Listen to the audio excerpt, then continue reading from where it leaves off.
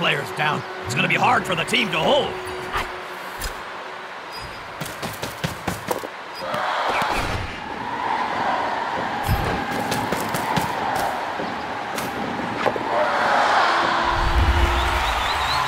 For the uninitiated, 1 to 8 players answer multiple choice trivia questions, and if you guess incorrectly, you are taken to the Killing Room, where you play minigames for more points.